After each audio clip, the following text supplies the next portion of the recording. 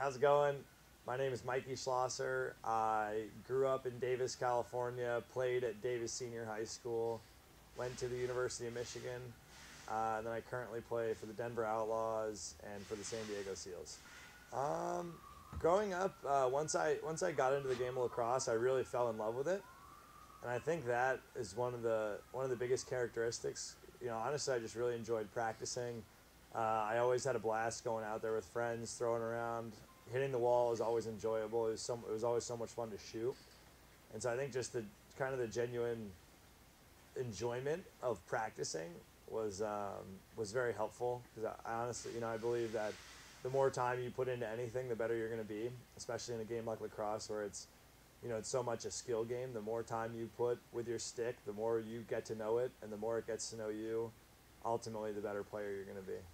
So, focusing on your high school career, are there like certain instances or like trips that you went on or like a tournament you played in where you kind of like played against high level players and it was like that moment of like, hey, I can do this. It doesn't matter where I'm from. I can compete with these guys at the higher levels. Um, I think so. Like honestly, throughout going through high school and college, I honestly, I always had a desire to play against the best to see how I'd stack up, and there was definitely plenty of times where I didn't stack up well, and that was always a big motivator.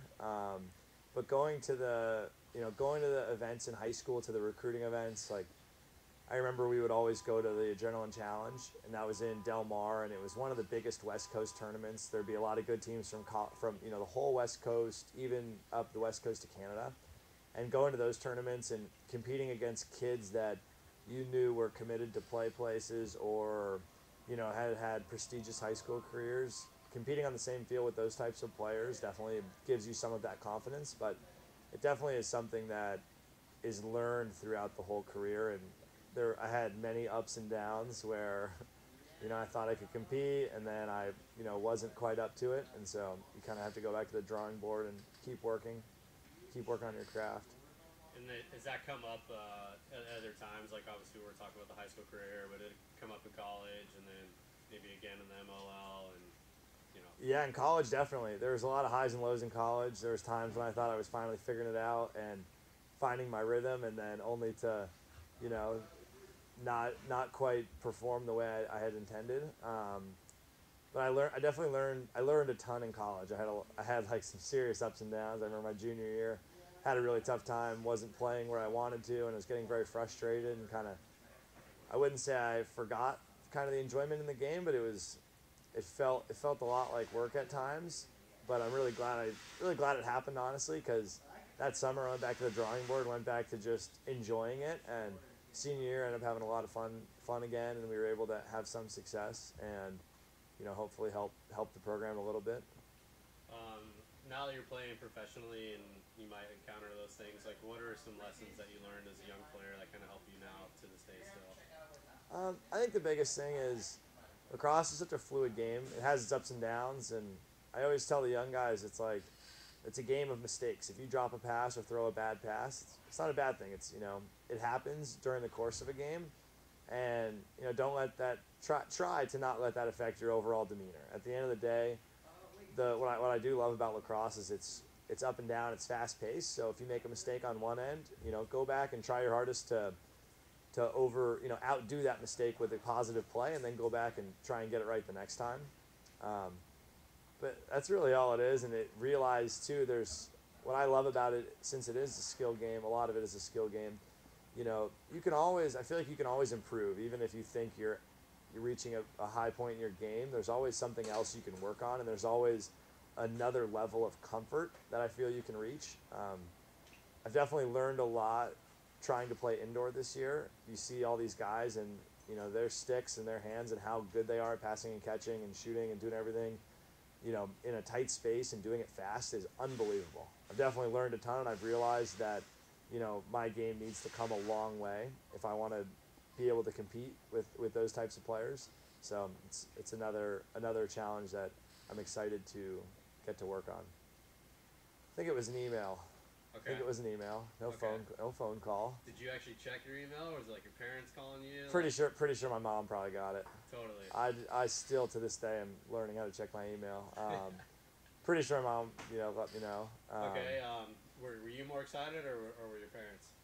I was definitely really excited. My best friend growing up at home, he got invited as well, which I thought was very cool.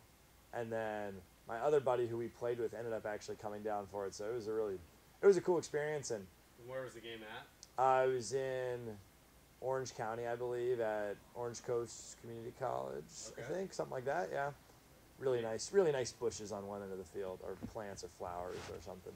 Did you get any points in the game? Did you get on the stat sheet? I think I had one goal. Yeah, I didn't play well really at all. I tried, but I was coming. I kind of hurt my knee a little bit last game, or second to last game of my senior year. Nothing bad, but something I was rehabbing at the time, and so that was one of my first playing experiences coming back. Not that that made any difference. I was in fine shape and ready to play, but yeah, I just didn't. There was a lot of other brighter stars during the game. Gotcha. Okay, so that's maybe not one of your best lacrosse experiences.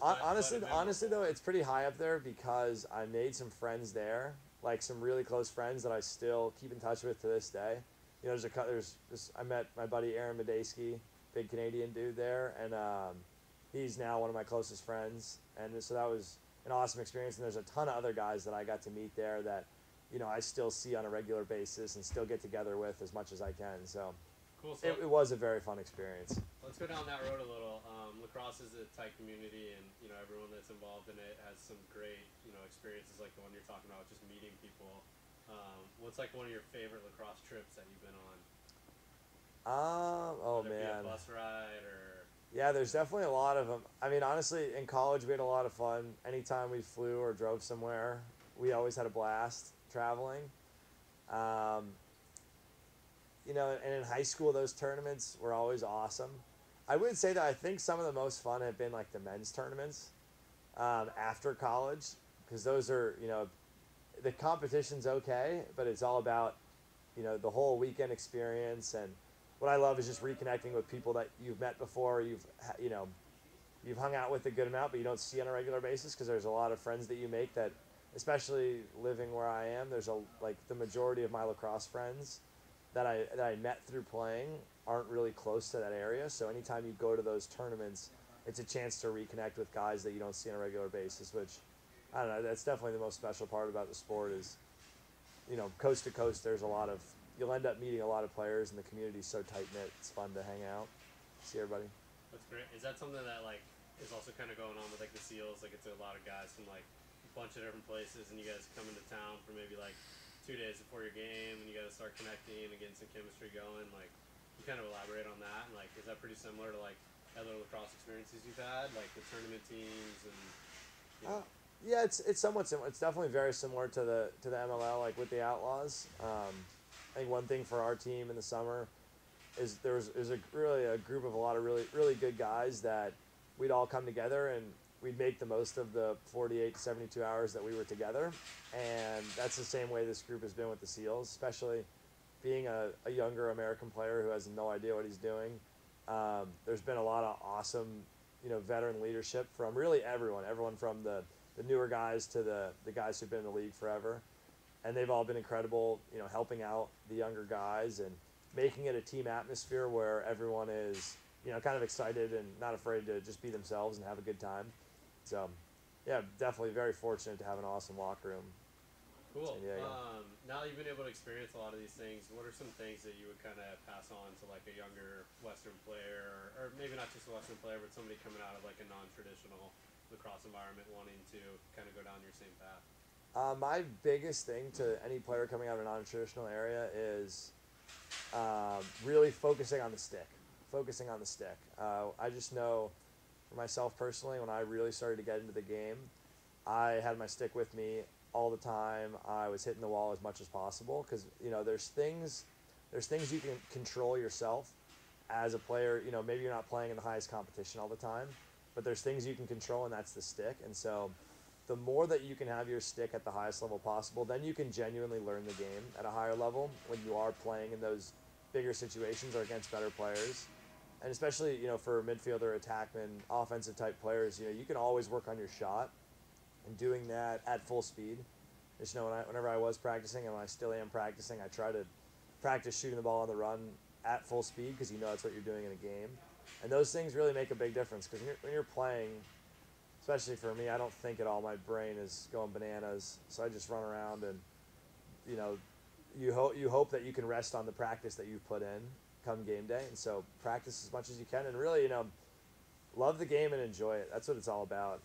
If you're gonna put those hours in, you need to love the game, and you need to have some not expectations, but you need to have some desire to get somewhere with it. I think that makes all the difference, especially on the tough days.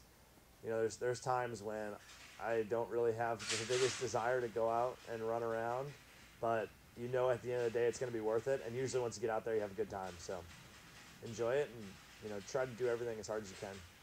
Great. Couple just whatever comes to your mind when answer these questions. Roll, dodge, or split? Split for sure. I'm very uncoordinated with the roll. Okay, split or righty to right? Depends. Either right to right or split to the left. Okay. If coach isn't watching and none of your kids are watching, what's your favorite type of shot to take? Probably an on the run shot with my left hand, I think. Bouncer or? I don't know, just somewhere. Hopefully somewhere in the goal. I don't usually look. I just throw it. If the coach isn't watching, come on. Yeah. Okay. Low to high. All right. What's the funniest thing about the indoor game versus the outdoor game? Trying to move less. A lot of the advice I've received is to move less. Okay. And think more, which I'm terrible at doing. Okay. It's pretty much the polar opposite of my life. It's move more and think less. So, Okay, trying to change up that and spending more, you know, putting more of the energy into thinking things, you know, thinking what's going to happen, anticipating, as opposed to reacting and going. It's been really fun to learn so far. It's definitely frustrating at times, but there's been a lot of awesome teachers, so enjoying it. Okay, so indoor or outdoor, which one would you pick? It's definitely tough to say right now because right now I'm definitely in a big indoor mindset. Yeah. I've really enjoyed it so far, and I think if I can get the hang of it a little bit more, they'll be pretty equal.